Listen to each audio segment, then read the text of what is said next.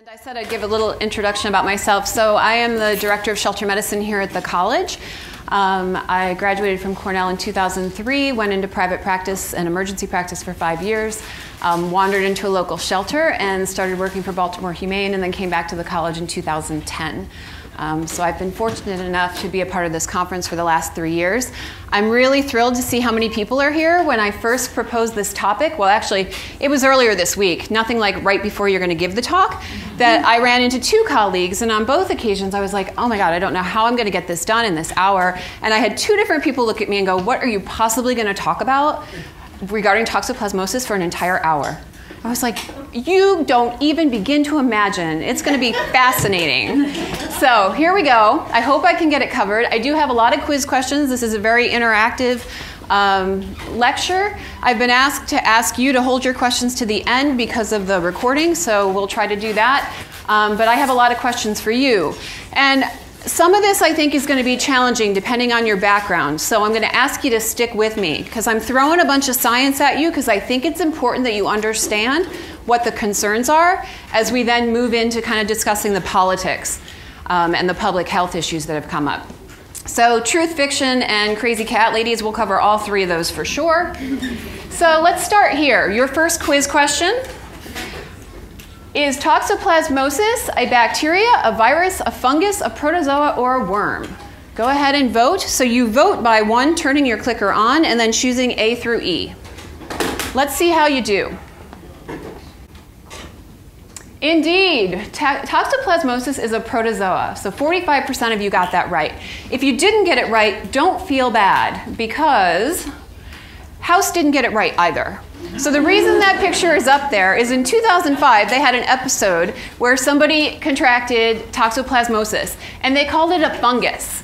And I remember sitting there watching that episode in real time. It was like when it was still on prime time. And they called it a fungus. And I'm like, are you kidding me?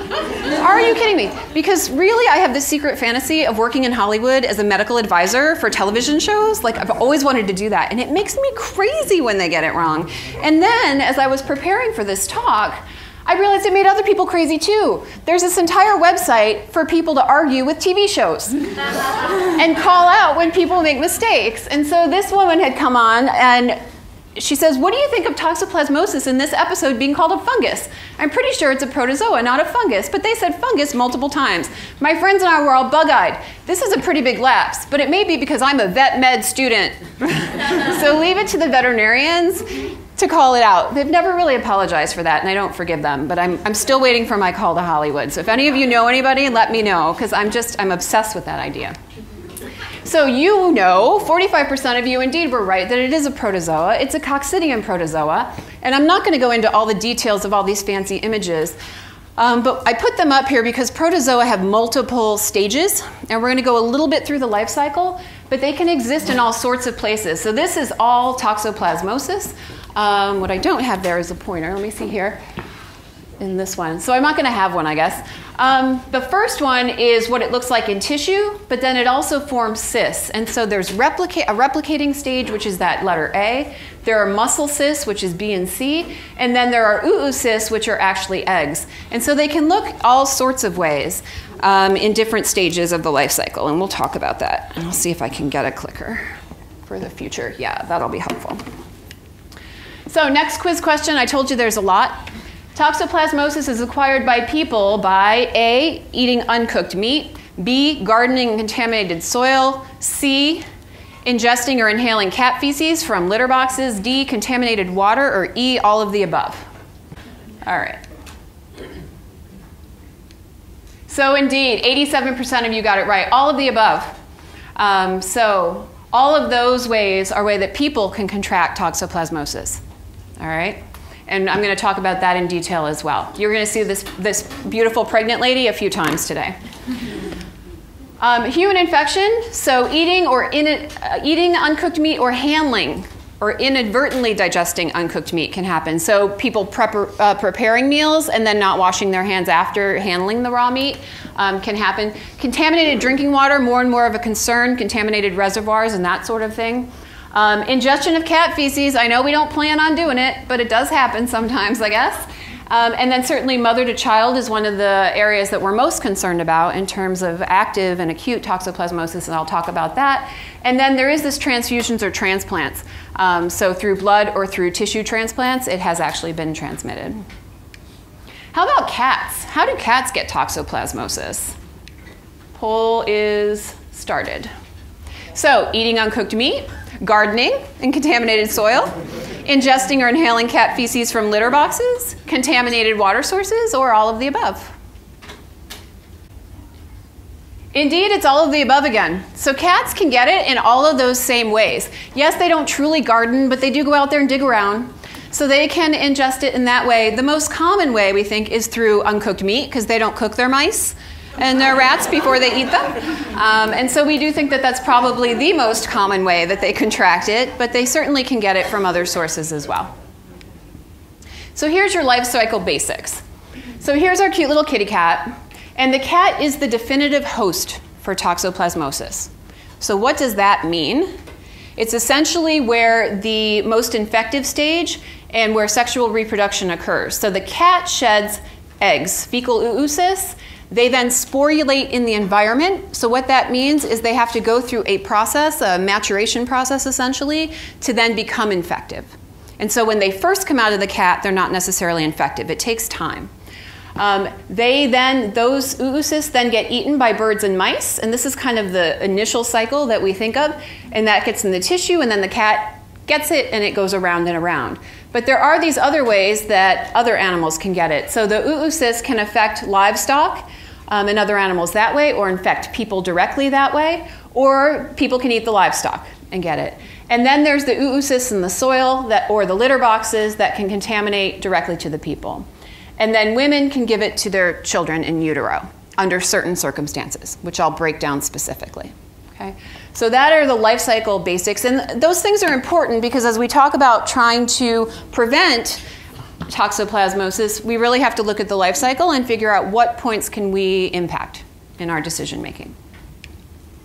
So a little bit on epidemiology. The estimates in terms of seroprevalence, and I'm going to explain what that means, in the human population, the CDC reports about 22% of people in the US have been exposed to toxoplasmosis. And the way they know you've been exposed is by doing a blood test and looking for antibodies to exposure. So when you are exposed to a disease, your body, your immune system will launch antibodies. And we can measure that. So if we took a blood sample from all of you and submitted it, they would estimate about 22%. Those percentages vary. They're as high as 45% in some of the studies and as low as 11%. So it does depend, and it seems to be somewhat regional.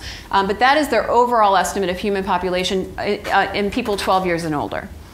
So if we did a test right now, a fair number of us would probably have antibodies to toxoplasmosis. And if you have been pregnant, there's a chance you have been tested. Some of you have probably been tested. And so you know whether or not you have antibodies. Much higher in other parts of the world, in Latin America, Asia, and Africa, the seroprevalence, meaning the people who have antibodies to the disease, much, much higher.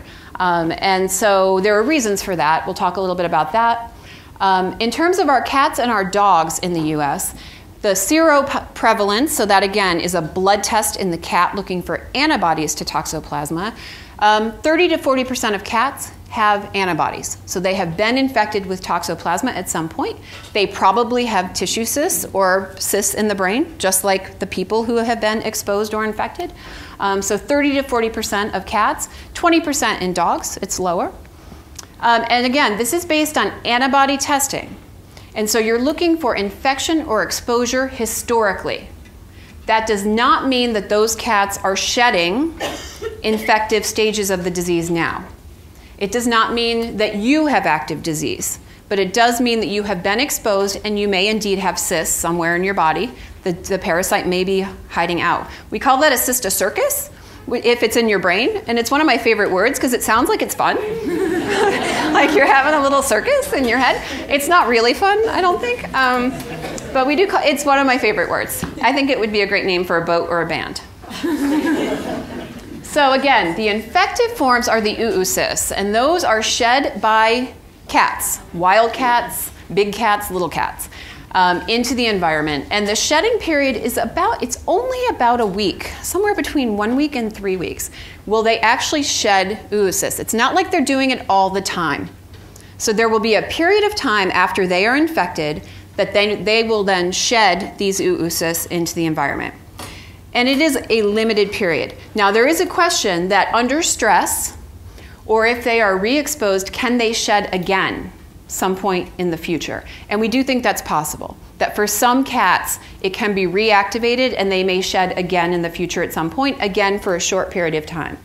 But most of the time there's no shedding occurring. Is that clear? Okay, I'm getting some nods, and I'll keep kind of harping on this because that's important to understand. The other thing is that when they shed these eggs into the environment, they are not immediately infective.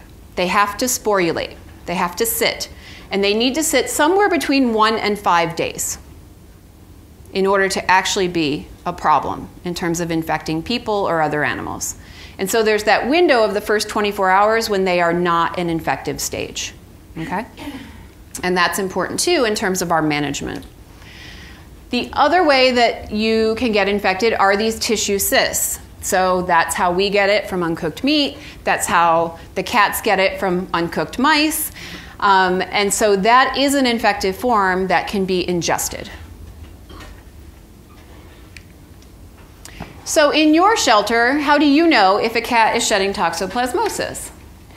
You don't. You do a blood test. You analyze a fecal sample. You see clinical signs, so they should be sick if they're shedding toxoplasmosis. Or A and C, you don't, or you analyze a fecal sample. Take your best guess. This is when it gets harder. This is when the veterinary students are glad they're not here today for this quiz, because this stuff is tricky. Let's see how you did.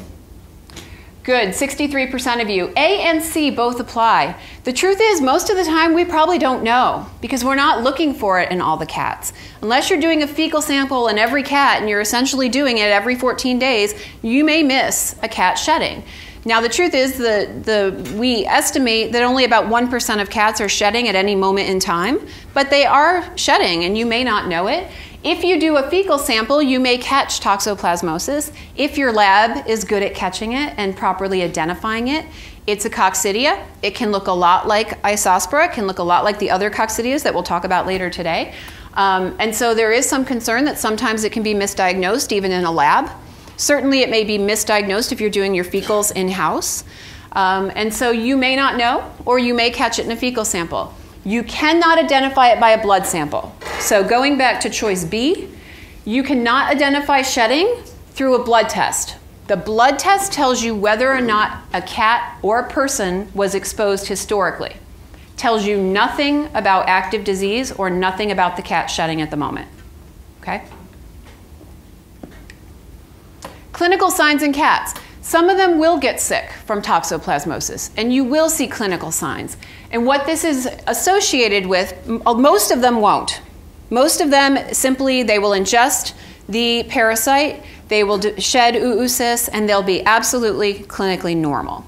If they do develop signs, it has to do with the replication. So it has to do with that letter A picture of when the cysts start breaking open and the what are called tachyzoites start rapidly dividing. And when they rapidly divide, they start destroying cells.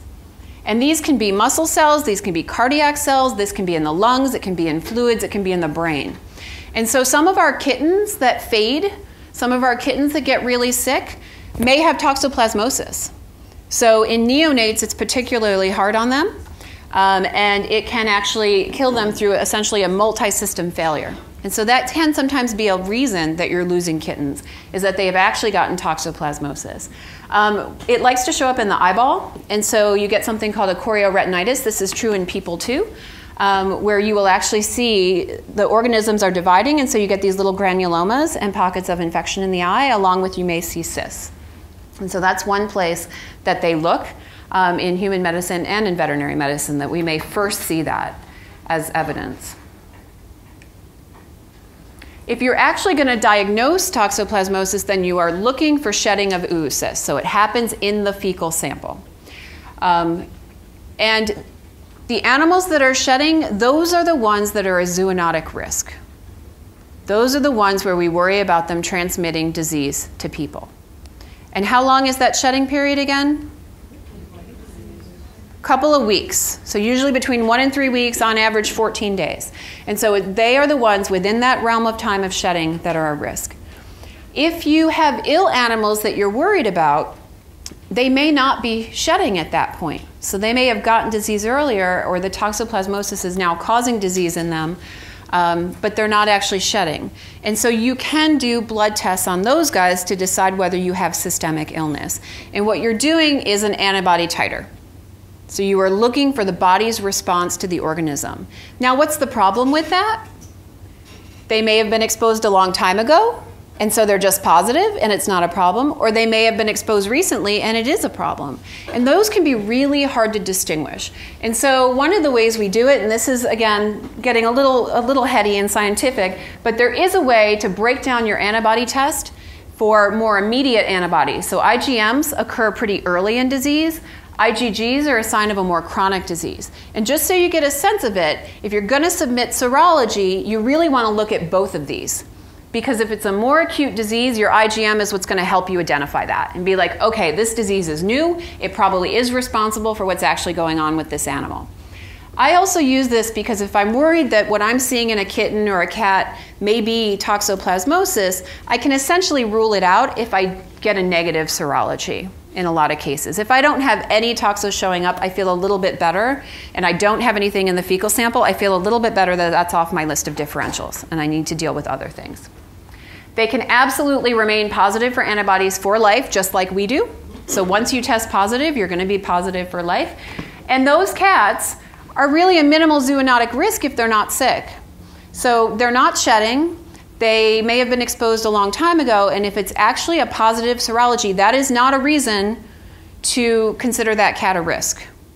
And this is a common error where people will say that cat is toxoplasma positive on serology, and now that cat is a threat. No, it's not. That is exposure, at least not as we've thought of it traditionally. Okay. So how do we treat it in the shelter? I'm going to talk a little bit about individual animal here. It does respond to antibiotics. What you are treating is the shedding of the oocysts. You do not want to treat titers. You do not want to treat every cat that comes up positive on a blood test. What you want to treat are the cats that come up positive on a fecal test, because you want to treat the shedding and minimize the shedding, because that's what is a risk to your shelter population and to the public. Okay? Clindamycin will shorten the shedding period, and the shedding is the infectious form. It does not clear the organism from the cat. So the cat will most likely have toxoplasma for life encysted somewhere, inactive, just like we do. It does not clear the organism that's gone into hiding in tissues, but it will shorten the shedding period, and that is what we're concerned about in terms of public health. If the animal has systemic disease, it has toxoplasmosis and it's got neurologic signs from it, or muscle signs from it, or problems with its heart or lungs, clindamycin will help with the symptoms, but again, it will not eliminate the organism. So neurologists will treat toxoplasmosis. We treat it, you will treat it with an antibiotic. It's not going to clear it completely, but it will make the animal better. Some of those signs may remain, some of those signs may resolve. But then how are we going to manage that? So let's take it from the individual animal. So pretty easy to be like, yes, cat's got signs of disease, or the cat's shedding. Let's pop it with some antibiotics, and we stick that in our shelter. So now we've got populations of animals that are surrounding that animal, we've got populations of people that are surrounding that animal, and we've got potential adopters out there. We need to manage the poop. So this is pretty key every day in our lives. This is what we do in shelter medicine, is we manage poop. One of the things that's really recommended is to be sure that you're cleaning the feces daily or multiple times before sporulation occurs. Remember, key point, those oocysts are not infective until 1 to 5 days after they come out of the cat. So if we can pick up or eliminate or throw away the poop within that window of time, we're going to have a much better control over that infective form. That may be our most key point in managing this and managing risk. The other issue is disposable litter boxes. These certainly, a lot of shelters are using them, and the nice thing about them is they eliminate that option that oocysts or parasites of any kind are hanging around in the crevices of all those plastic boxes or are getting passed from animal to animal. So cardboard disposable boxes are really nice. They can be a little costly, but they certainly eliminate all that cleaning that you're doing with your staff. How many of you use cardboard litter boxes, disposable ones? Okay, and how many of you are cleaning litter boxes and recycling? I would recommend that you at least have disposables for your ill animals, the ones that are having diarrhea and that sort of thing, because you really don't want to contaminate plastic litter boxes that you then pass around. And so at least for that, but disposable litter boxes can go a long way to trying to help with this. The other thing is we've gotten very fond of spot cleaning. How many of you are doing spot cleaning? And probably you've heard me talk about it because we're all advocates of it in terms of cleaning to minimize stress in our cats. But one of the issues with spot cleaning is that we're just kind of scooping the box and then leaving some stuff behind, right? So we may be leaving oocysts behind that can sporulate. And so again, disposable litter boxes could help with trying to eliminate some of that. The other thing to know about this is those oocysts are super, super tough. They are resistant to your standard disinfectants. All right, basically you need a flamethrower. I don't know how many of you are cleaning with boiling water, but I am not. In order to kill them, you basically would need something hot enough to scald your hand. So that doesn't work out very well. Steam will kill them, but your basic cleaners will not. 10% ammonia might kill them, but it'll probably kill everything else in the shelter, including you. So I don't recommend that either. They need moisture, and so dryness kills them. We don't exactly live in a dry climate. So when it comes to these oocysts, we are challenged. We'd be better off in a desert. Drying the spaces, completely drying the spaces will help. And sometimes it's just scrubbing and rinsing more than anything to eliminate. Dilution is the solution to pollution, right? Just wash those suckers away as much as you can. And I think the biggest thing is prevention, is being one step ahead of the game, getting rid of the feces in a timely fashion, educating your staff, and I'll talk about that too, in terms of trying to prevent the parts of this cycle. So if we can prevent this part, then we feel a little bit better. There's not much we can do about people that want to eat bleeding meat. They have to worry about themselves. They can do that at home and not in our shelter. And certainly if you have a rodent problem in your shelter, and I know some of you probably do because I've been in some places that have some pretty difficult rodent situations, this is certainly one of the risks of increasing this in your shelter. So deal with your rodents one way or the other. It's not always the best thing to be offering your shelter cats live diets. Managing the zoonotic risk, and this gets really tricky because like everything, we are constantly mitigating risk in interacting with our companion animals. And so I think it's really important that there is some staff and volunteer education about the risks with toxoplasmosis and lots of the other parasites that our fuzzy little creatures may share with us. The most prone to issue, women of childbearing age. If they have not previously been exposed to toxoplasmosis, they are at the greatest risk. Immune compromised, and we don't necessarily have the right to ask people if they have diseases that make them immune compromised, but I'll remind you that some people have an immune compromise, a disease that may compromise their immune system all the time, but any one of us with an illness could be immune compromised. Chemotherapy, other sorts of treatments make us immune compromised. And so it's important, I think, that we communicate that to our staff and our volunteers. Hand washing, hand washing, hand washing, hand washing. If you need another thing to add to the list for why people should wash their hands, add toxoplasma to your list. And then adopter counseling, really making sure that our adoption staff know how to discuss risk and potential exposure with potential adopters. So the worst cases that we've talked about with toxoplasma, and most of you know, how many people knew toxoplasmosis in pregnant women? Like that's the thing that sticks out in your head. Yeah, because those are the worst cases that we see. And so we talk a lot about making sure that pregnant women aren't exposed, and I'm going to break this down for you. Pregnant women aren't exposed to cats that might be shedding toxoplasmosis. And that's because the congenital infections in humans are pretty awful. They're severe disease. And what needs to happen is that a woman needs to be exposed to the shedding oocysts, and she needs to have not had a previous exposure. So she doesn't have antibodies. She gets exposed to a shedding cat in that window of time when she gets pregnant, and then the fetus is affected. That is how it happens, all right? It's worse if you are exposed at the 3rd trimester, than in the first trimester. So the worst defects occur in the third trimester. And they're pretty bad. We're talking about spontaneous abortion. We're talking about brain birth defects, retinal malformations, hydrocephalus, which is fluid in the head. We're talking about very, very serious disease. And I was surprised because I had no idea that the rate was this high. But in the US, it's reported that between 1 and 7 in every 10,000 births is actually, the babies are serologically positive. So they have toxoplasmosis at birth. That's a much higher rate than I had thought, because I feel like we don't hear about it very often.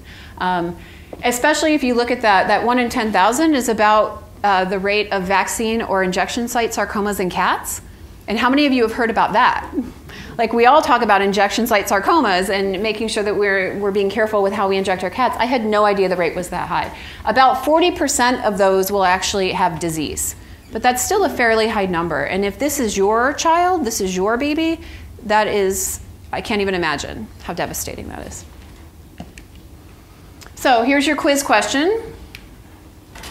When a cat-owning woman gets pregnant, who needs a toxoplasmosis titer test? Her cat, the woman, both, or neither? This is when you get to play Dr. House. And he's not very good. It takes him like 4 diseases before he gets to what the problem is. And then he calls toxoplasmosis a fungus. So let's see if you're better. Good, so B, we're split between B and C. So we're split between the woman and both. The recommendation is really the woman. And I'll tell you why as we go through the, I think my scenarios are next.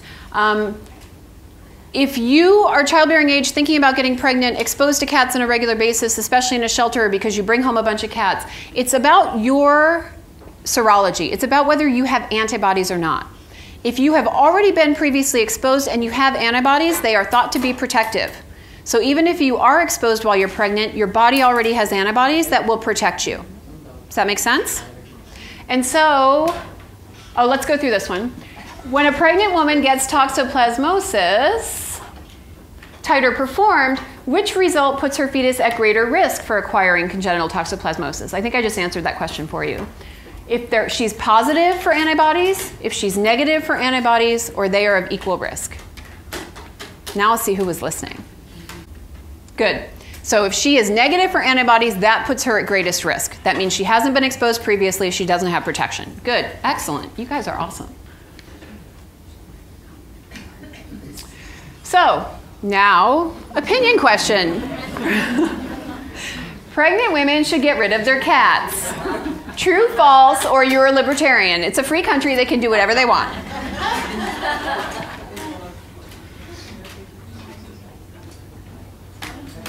Yay, 88%. 88% of you say, indeed, no, they should not get rid of their cats, and that is the most popular opinion for sure. And it is a free country. As her doctor, I'd probably say you can do what you want, but I think it's important people have accurate information.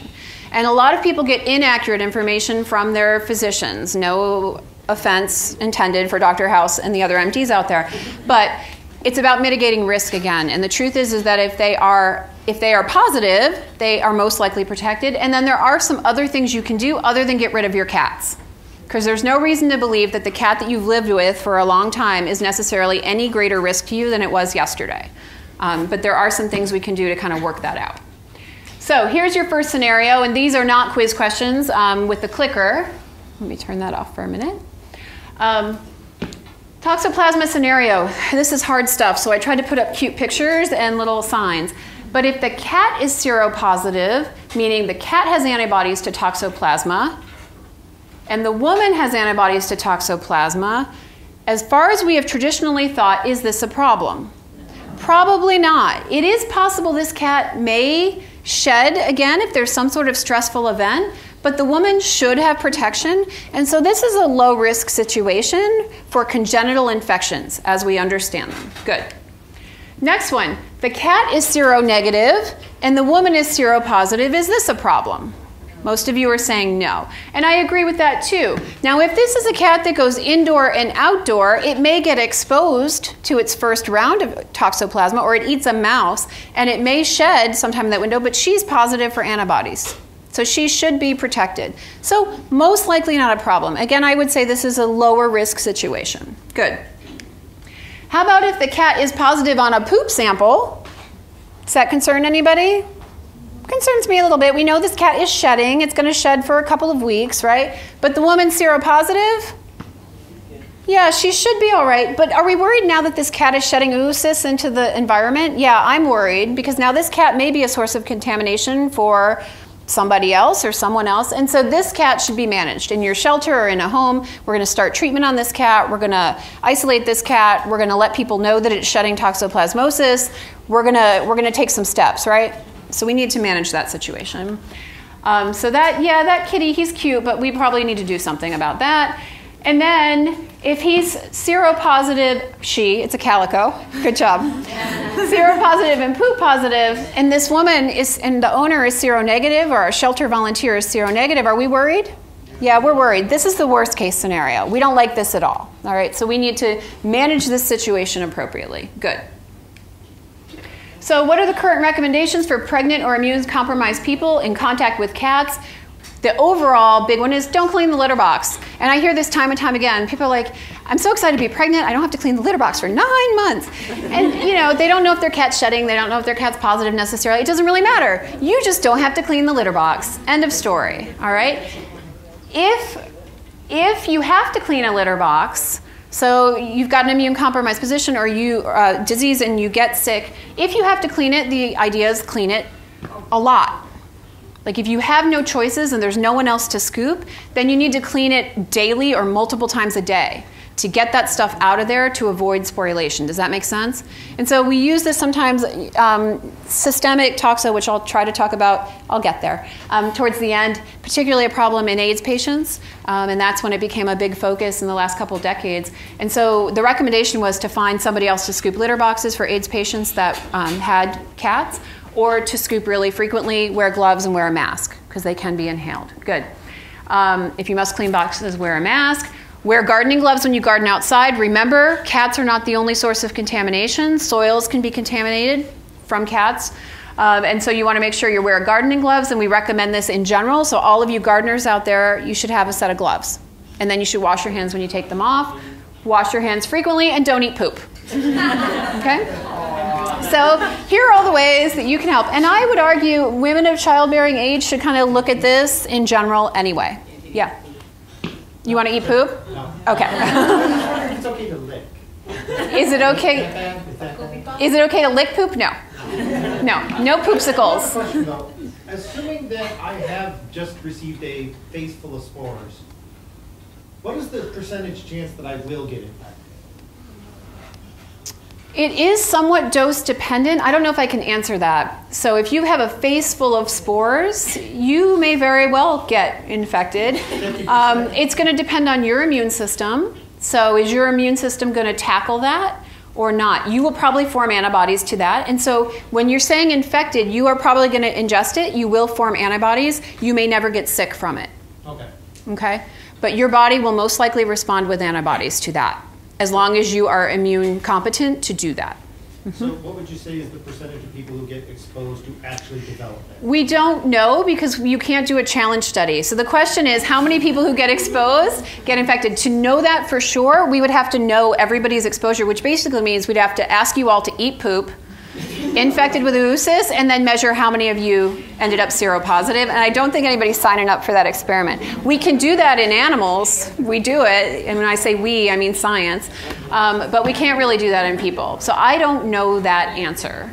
Okay. I do know that in particular areas where the soil is highly contaminated, and we have studies on that, where they pull high numbers of oocysts out of the soil. In those places, certain parts of Latin America, Egypt in particular, and Africa, the seroprevalence is extraordinarily high, 60, 70, 80% in some cases of people in certain urban areas are seropositive, have been exposed. Okay. Yep. So there are regions where it's really, really high. Yep. So as ridiculous as it might sound, is it almost a better idea for a young woman working in this field to... Let me answer. So the question is, as ridiculous as it may sound, should I eat poop before I think about getting pregnant so that I will be positive? Is that your question? Yeah.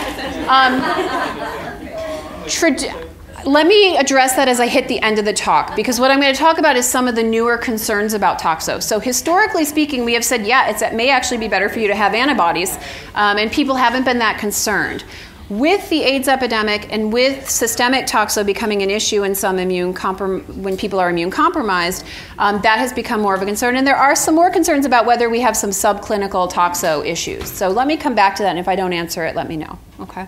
But yeah, I mean, your thinking is not crazy, because a lot of us, especially women in veterinary medicine, have really thought about that and said, well, maybe I just need to be positive and be done with it. Yeah, Lynn? Don't you think all shelter workers and veterinarians in shelter medicine have already been exposed? You would think, she asked, wouldn't you think all veterinarians and shelter workers have already been exposed? You'd be amazed at how low it actually is. And I don't have the numbers for you, but no, it's not actually true. The majority of them are not seropositive.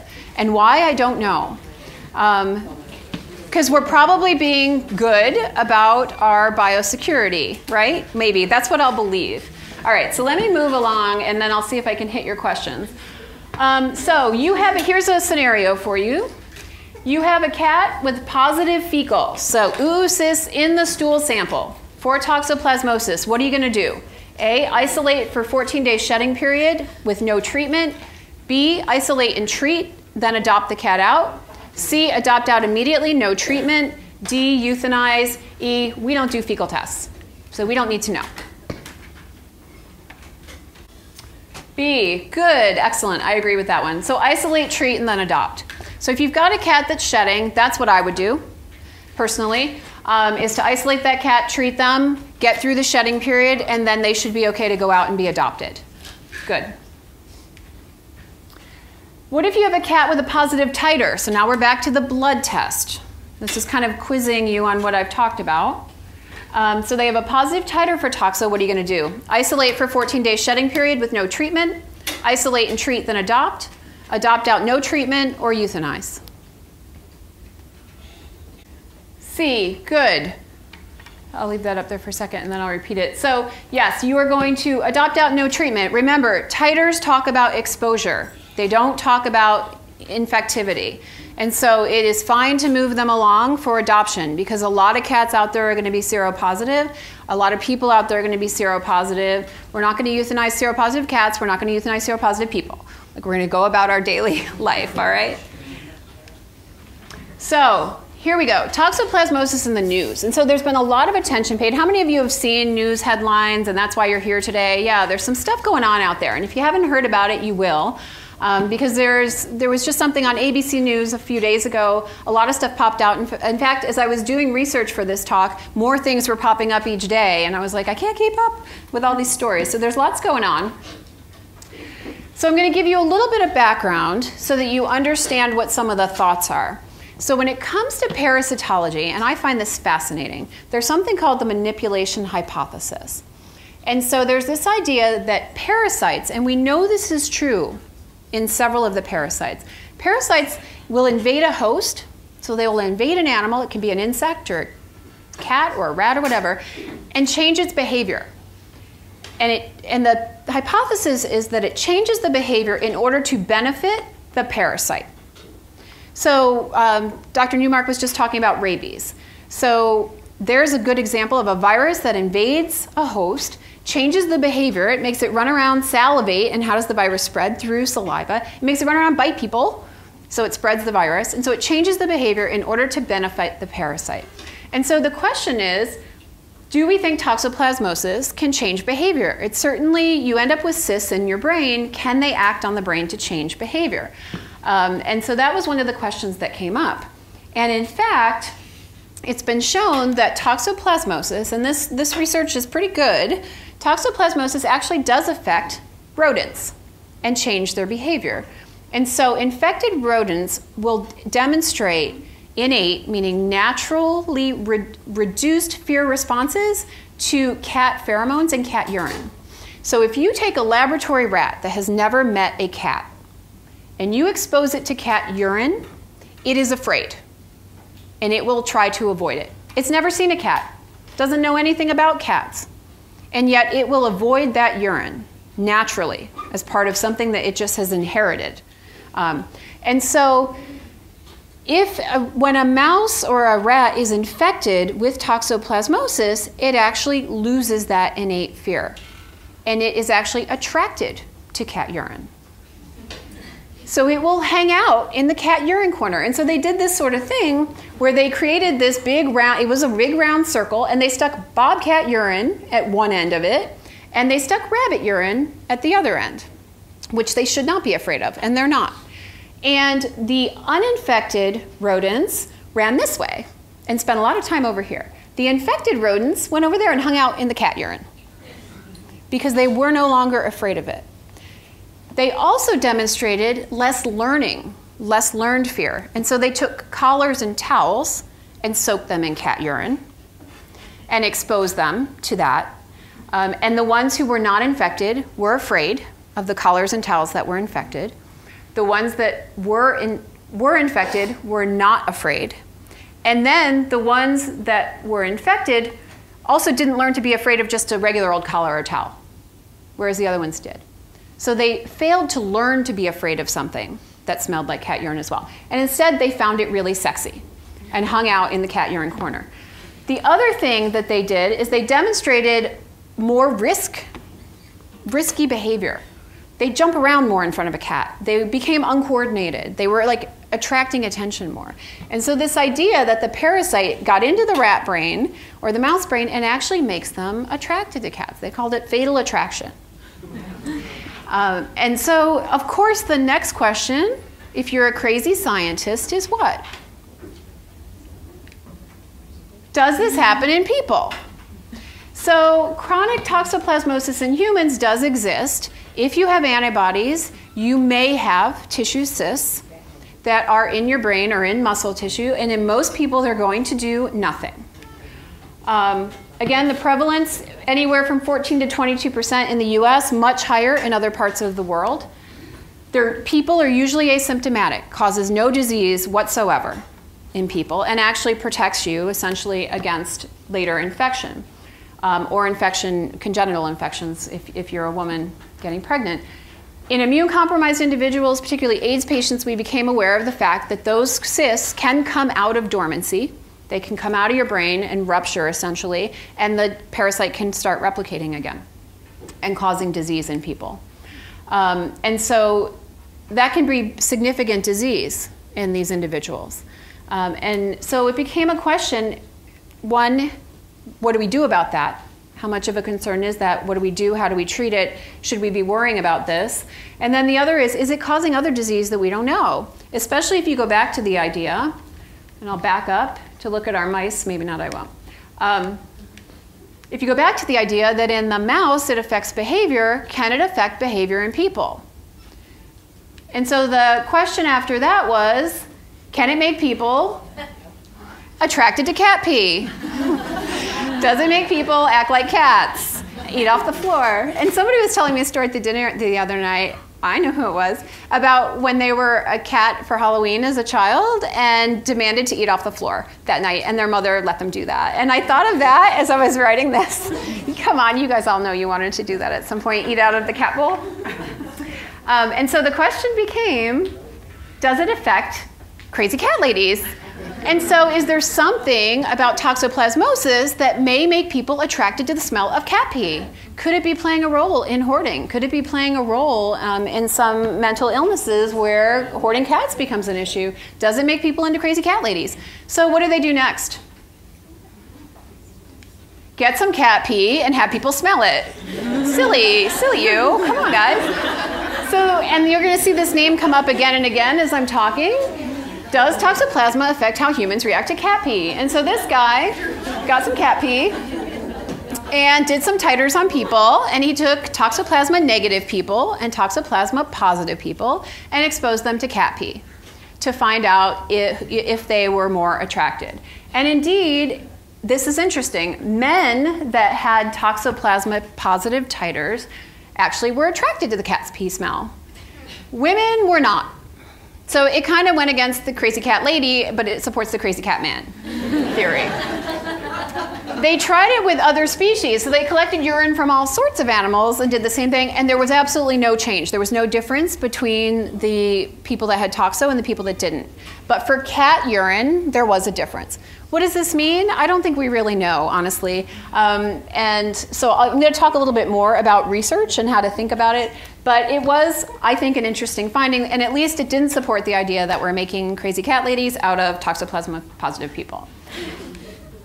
But this guy, and there's his name, and I don't know how to pronounce it, Dr. Flegger, he's the one who shows up a lot with this research. So he is Czechoslovakian, and he has done a lot of research looking at behavioral conditions in humans, mental illness in humans, and whether or not toxoplasmosis may play a role. And so he's popping up a lot in popular science.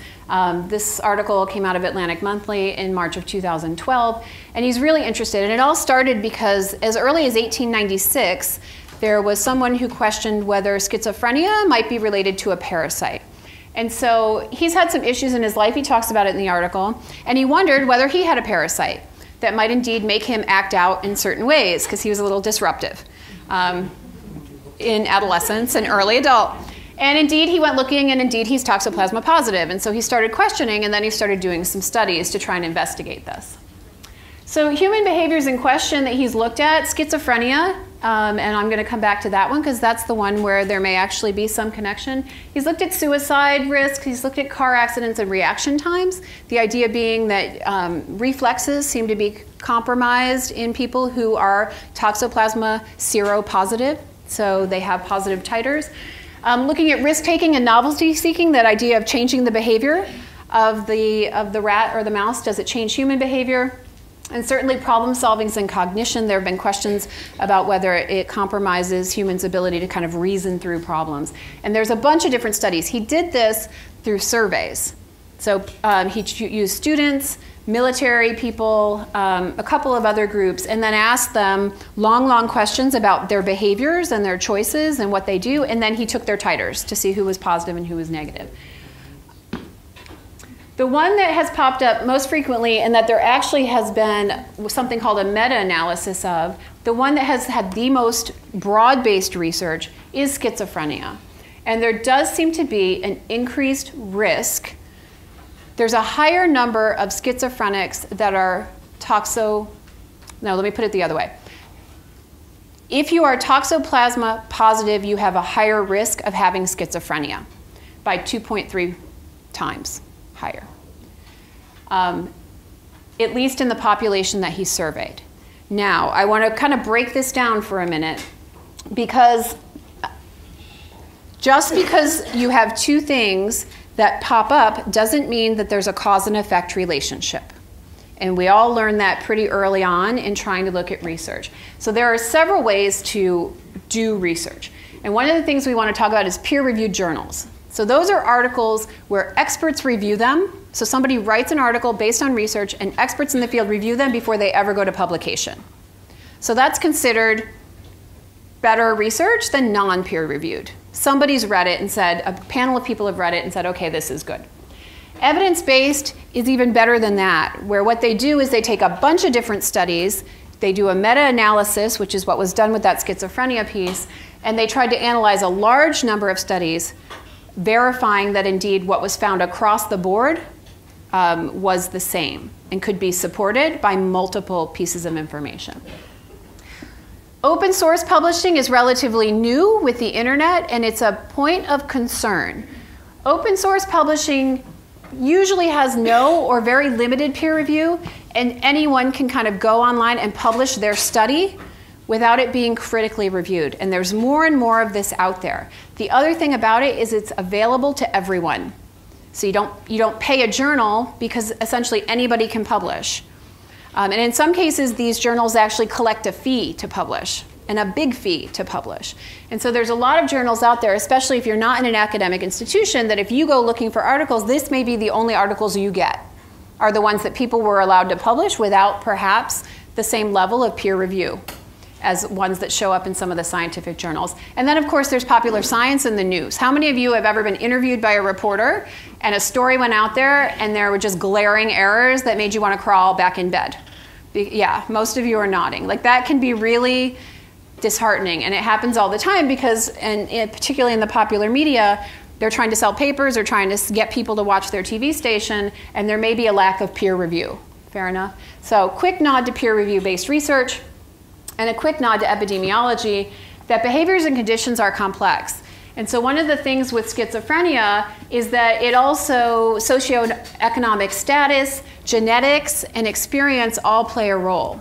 And so yes, there may be a higher level of toxoplasma positive people and a higher level of schizophrenics, but a lot of times that's also associated with socioeconomic status. Toxo in particular is higher in urban areas where there's higher concentrations of people, and in people with lower educational levels. And so there may be multiple factors. And my best explanation for this is, let's say, okay, I'm a redhead naturally, I get a little help these days, but let's say I'm in gym class and I'm really bad at volleyball. And so, and there's 2 other redheads in my class and they're really bad at volleyball. And so you decide to write a study that redheads are bad at volleyball. Because 3 out of 23 people are redheaded and bad at volleyball. Well, what if I say that, what about if we're identical twins? So maybe our genetics now played a role in all of us being bad at volleyball. Does that make sense? Or maybe all 3 of us came from, we just got to this school and we never played volleyball before 7th grade. And everybody else has been playing volleyball since kindergarten because they all were at this school and they had better training. And so it's very easy to jump to a conclusion if you've got 2 things and say, well, these 2 things are connected, when really they're not, because there's other factors that are involved.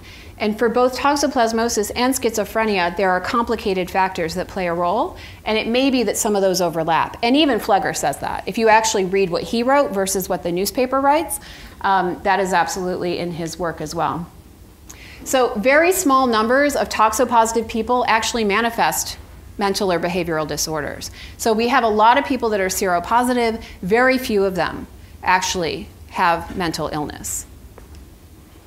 The other thing is that the majority of schizophrenics are toxoplasma negative. So you can, if you look at it the other way, the vast majority of them are not positive for toxoplasma titers. And the other question that I got from somebody yesterday, and I went back and looked, is indeed countries that have the highest rate of toxoplasma positive serologies do not have higher rates of schizophrenia than the US. Like the rates are the same, even though their numbers of people that are positive for toxoplasma are much higher. So it begs the question if there is another factor, some kind of genetic predisposition or no association. It's certainly something to pay attention to and to be concerned about, but it's not an earth-shattering, we don't all have to be afraid at this point, I don't think, based on what's out there. But I certainly think it's something to watch. The other thing that they've looked at, and this is really, really recent information, is that toxoplasmosis in people, the quiet subclinical form, the question is whether it can play a role in dopamine and whether this might be the connection. So if you stick toxoplasma in a petri dish, which is a little science dish, it does affect the amount of dopamine made in mammalian cells. And dopamine has a lot to do with your fear responses, your sense of pleasure, your sense of paying attention to things. And so dopamine does have a really active role, and there is a question of whether toxoplasmosis may affect dopamine. Now again, in a petri dish, there is one study which was an open source publication online that says indeed they think it does, but that's really new. And we do know that in schizophrenia, dopamine is increased. That we do know for sure. And so there may be a connection that's connected through dopamine. Again, but not all schizophrenics are toxoplasma positive, and actually very few of them are. But we're seeing these sorts of headlines. Harmful parasites in cat poop are widespread. Toxoplasma oocyst is a public health problem. This is the kind of stuff that's coming out. And I've already heard from some communities where people are, it's becoming the thing to go after feral cats again, community cats. And so the concern whether they're going to be a source of toxoplasma and whether that means everybody's going to develop schizophrenia in that neighborhood or other diseases from toxoplasma. So this actually came out of a parasitology peer-refereed journal, and I'm just going to read it out loud because this is kind of the vision that I'm most afraid of, because I think it's a narrow vision. Public health policies should prohibit the practice of allowing pet cats to roam. Organizations and individuals that feed feral cats are unwittingly contributing to the dissemination of Toxoplasma by sustaining artificially dense populations of a definitive host of this protozoal parasite. So basically, the parasitologist came out saying that we shouldn't feed feral cats or outdoor cats or roaming cats. This sounds familiar. To me, it sounds familiar in talking about TNR and all of those questions. And I say we need to be a little bit more creative than that, because we know that trapping and euthanizing is not humane or effective. And we know that ignoring the problem and not feeding the cats is not going to fix the problem. They're still going to be out there. They're just not going to be fed. I mean, this to me implies let's stop feeding the cats and just let them die off, which is not going to happen. So we need to be smart about it. And through spay-neuter, we've been smart about it. Let's target those communities. Let's reduce populations. So my take-home points, and I'll get to questions in just one second. The things I want you to go home thinking about: the number of cats shedding oocysts is low. It's less than 1% at any time. The shedding period is the risk period. So it is that 1 to 3 weeks, on average 14 days of shedding. That is the risk period for actually spreading the oocysts. And we can control some of that in how we manage our cats. Serologic testing of healthy cats is of little clinical value. You do not want to use Toxoplasma titers as a screening test to elect what you do with your cats. Immune-compromised individuals and pregnant women need to take precautions. Maybe we all need to take precautions and manage how we handle poop. That's what we're good at. Cats are only one source. And indoor cats, very low risk, unless you have a rodent population. So again, cats are one source. Raw meat is a problem. Soils are now a problem. Water is a problem in some areas. Water sources can be contaminated. Indoor cats, extremely low risk. Disposing of feces within 24 hours is your best approach. Hands down, get rid of it before it sporulates. And decreasing populations of free-roaming cats through humane and effective methods, meaning TNR, not PTS, put to sleep, could contribute to lower environmental contamination. We all want to control the numbers of free-roaming cats we have out there, and we're trying to do it through targeted spay-neuter efforts and other humane efforts. I don't think trapping and euthanizing the cats is the answer to that. We need to bring the numbers down, but let's do it through a way that's not harmful to the cats. These are my references. I put them all in there. There are lots of things you probably never want to read in your life. I put some other ones that are available online out there or that you should easily have on your shelf. And thank you to Maddie's Fund, the ASPCA, and Cornell for hosting this conference. And now, questions.